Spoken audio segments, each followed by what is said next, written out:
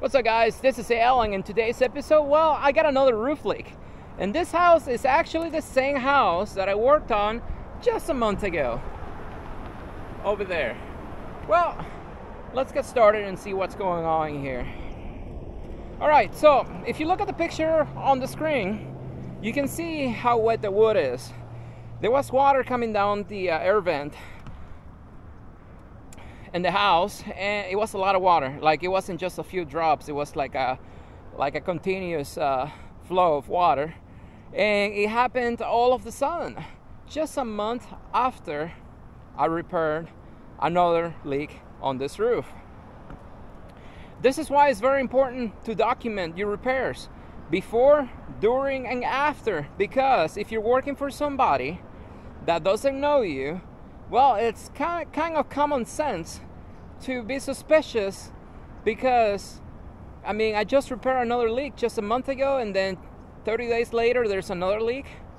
But you know, I've been working for these people for many years and they trust me.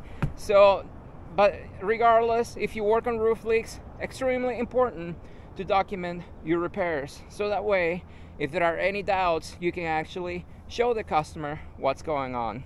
But anyways, this is what a new build gives you guys. Now, the reason it's leaking, it's not so much material failure, is workmanship. Yes, just the way they put this on caused the leak to happen over the years. Now, in my area, roof tiles is it's a norm. Most houses have roof tiles just like this one right here.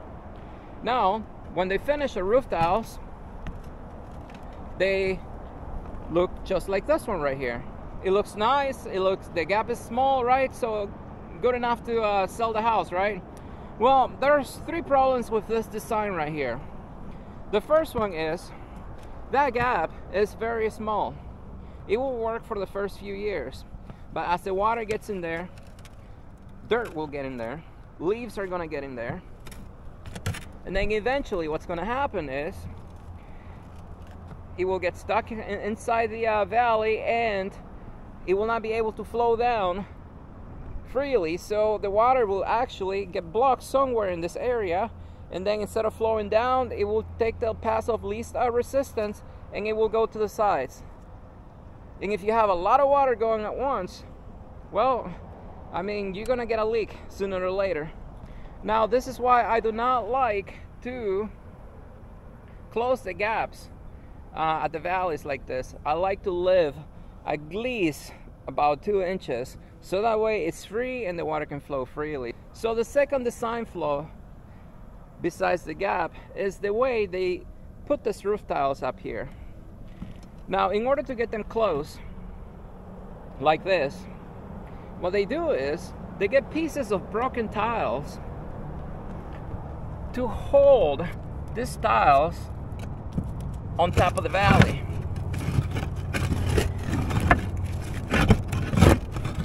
And if they don't do that, they actually put an entire stupid tile right on top of the valley, preventing the water from flowing down like it's supposed to.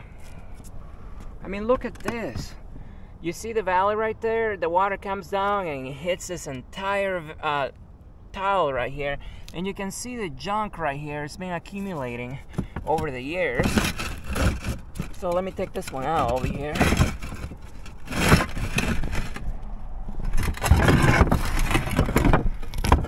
This one was sitting right on top of it too.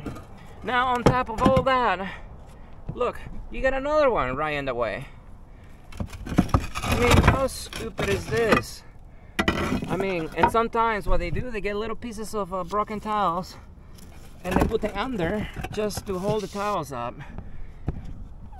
Like over here, look at this one right here.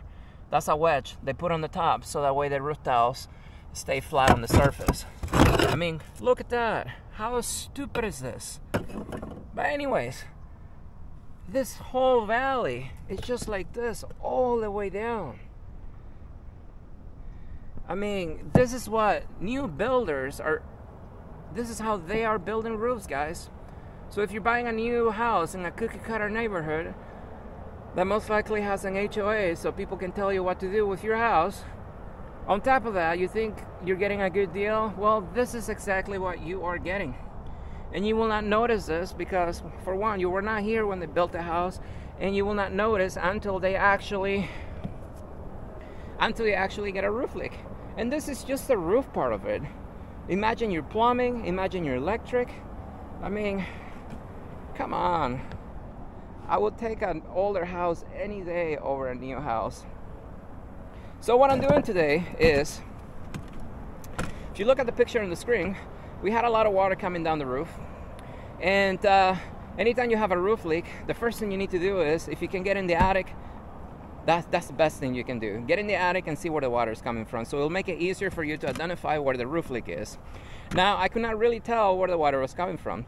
It was actually coming from in between the 2x4s right there, and then running down, and then got everything wet. There was no wood damage. There was no drywall damage. It was just like it happened all of a sudden, and it was just tons of water coming in at once. Roof leaks normally do not happen like that. Roof leaks, normally you get a few drops here and there because it's due to material failure, such as felt paper, broken tiles, shingles, or whatever you have. But anyways, I got another design flaw because the first two were not enough. We still have to screw it up even worse. So let me show you over here. Now I cleared this one. This is where the actual leak is. So we're in this area, the water actually went on the sides and it got under the felt paper. And let me show you how it actually got under the felt paper. Now the way they do this, in my opinion, I'm not a master roofer, guys, but guess what? My IQ is high enough to actually use common sense. So what they did here, they put the flashing, the metal, first. Good. But you know what they did also? They put the felt paper right on top of the flashing. Look, guys, right on top of the flashing. So if the water does not flow freely down like it's supposed to, and it didn't because of all the junk in the valley, you know what it did? It went to the sides. Now going to the sides is no big deal. This is why you have a rubberized felt paper underneath it to actually, waterproof your roof. But then the water actually got under the felt paper, right on top of your wooden decking. How smart is that? I mean, I don't know, guys. If you're a roofer, comment below. Tell me what you think. If this was me flashing this area, and I can tell you I have never done a valley flashing like this, but I can tell you I can do it, even if it was my first time, and I will use common sense. I will put some ice and shield on the bottom first, overlapping the entire area. Then what I would do is I would lay my felt paper down, and then I would actually put my flashing right on top of everything. So if the water ever got on the sides, it will go right on top of the felt paper. Now here there is only one layer. It's only wood on the bottom. I already looked. So what they did is they finished the felt paper right on top of the valley. And then I don't even think they even put any sealant underneath it. Nope, no sealant down there. So, yep, I can feel it. No sealant. I mean, I don't know, guys. This is what a new house looks like here. Well, nowadays, all new houses. But yeah, so if I was doing a new valley, that's how I would do it. And on top of that, ice shield on the bottom, then felt paper, then the flashing on top, and then the next thing I would do is I would actually put a bead of sealant all the way around at the edge of the flashing, going all the way to the top, just as a reassurance. And I can tell you, there's no way that thing is going to leak. To me, this doesn't make any sense, because if the water doesn't go anywhere besides down, it will actually get under the felt paper right on top of the wood. And that's what happened here. So this thing was so congested with dirt, mud, and everything that it completely blocked the valley. And then as it rained, the water just, I think it went on that side, it just completely went underneath the felt paper, and right where the two pieces of plywood meet the seam, that's where the water got through. I mean, this is just stupid. This could have been prevented, but you know, it's just the way it is. Oh, another thing, check this out. Let me show you. This is a bonus of design flaw. All right, so I just removed a towel. Look. This flashing that goes underneath the roof tiles at the edge right here, I think they call it the drip flashing. I have no idea what the proper name is. But they cut it right into the valley flashing. So not only the water comes down, whatever water gets in here, then it pulls in this area because there was a bunch of roof tiles in here on top of that. Then it hits the stupid flashing right here. Look, it comes down, it hits the stupid flashing right here, and then it just goes all the way along the edge of the roof. How smart is that? And you know what? This flashing right here, oh, it has some weep holes in there, but it's full of mud. So, yeah. This is what I'm working on today. So what I'm gonna do is I'm gonna take all the tiles off around the edges here. I'm gonna clean this valley. Then I'm gonna cut the tiles back so that way there's a clear path for the water to flow down, and if there's any debris in the area, it will just come down like it's supposed to. I'm gonna cut the stupid piece over here, right here, and then what I'm gonna do is I'm gonna bend it inward so that way if the water comes here, this will actually prevent the water from just splashing that way. But yeah, I mean, this is unbelievable. So, you know, I showed the customer what's going on and they understood. So, but I didn't even have to show them because they trust me to do a good job, and they trust me that my diagnosis is accurate.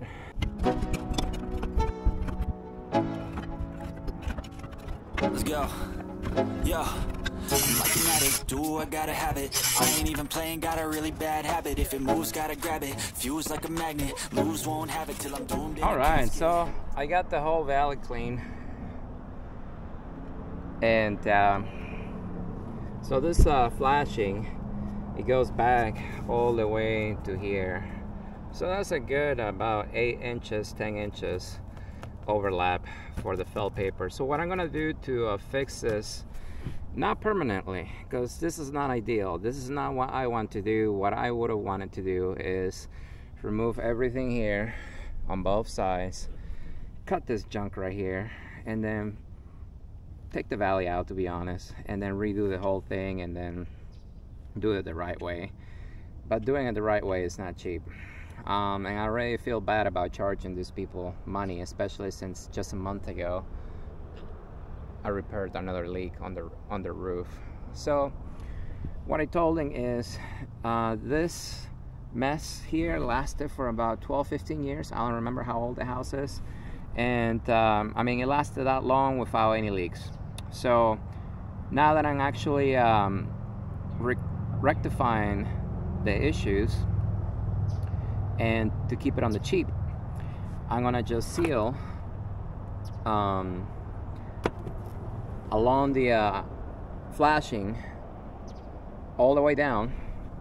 Just stick my roof sealant underneath the felt paper right here, and then just work my way back all the way down, just a bead, just like this. And anyways, just go all the way down on both sides and then pat it down so that way it won't lift, and it will create some type of seal where the water is not gonna go under the felt paper. But just with clearing the area and then cutting the towels back, I think it'll be all right. I told him just to save your money, and then once the roof is about 20 years old or so, to start thinking about replacing it. The repair I'm doing today will last easily many years. I don't think it will ever be an issue again until the actual felt paper starts breaking down just from being old age. You can see a lot of dirt over it, so this has had water go under it for many years. But yeah, this is the best I can do right now to keep it cheap, and it will work. And then the other valleys, like I said earlier, I'm just gonna go ahead, move the towels back a little bit, cleaning out, and then just leave things as is. Because to save them money. I told them it's not worth it to redo all the valleys, especially with the house being, you know, what, 12, 15 years old. Just save your money and then just do the whole roof all at once. If you work 8 hours, I'ma work 9. If the shit tastes sour, you should taste mine. I'ma stay in power for a long time. Get up, nah, I ain't a quitter. Toss me the ball, I'm a really big hitter. Big picture, I'm a straight killer. Rising the song to the highest bidder. Got juice, got gas, I'ma move fast. New shoes, new tracks, like who's that? I'm new, come back, better than last. Yeah, it's a new me, never gonna look back. I'm never gonna look back. Cause damn, I was built to last. You move slow and I move fast, and that's facts. Only I can make a change. Slowly take a step today. I will never be the same. Cause that's what it takes.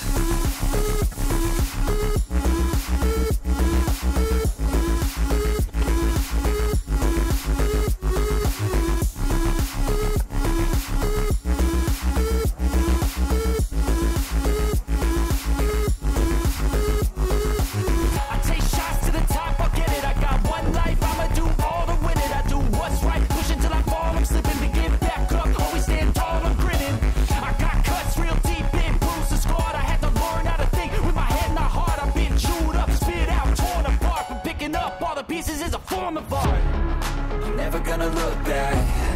Cause damn, I was built to last. You move slow and I move fast, and that's facts.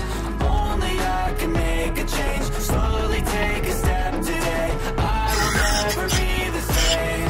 Cause that's what it takes.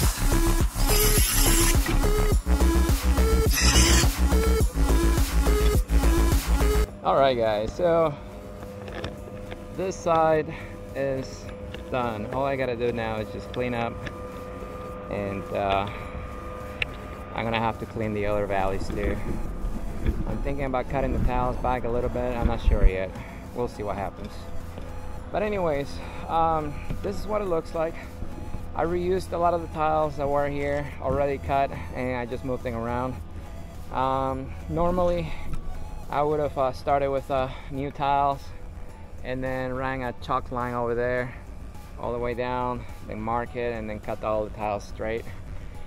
Usually when I do valleys like this, I like to bring the tiles all the way to here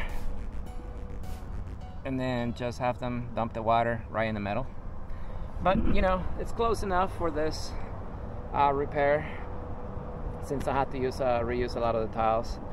But this is what it looks like. Now when the water comes down the valley, it's going to be able to just dump right in the middle and flow freely all the way down, and it shouldn't go under the felt paper anymore. So I mean, even though before it was all screwed up,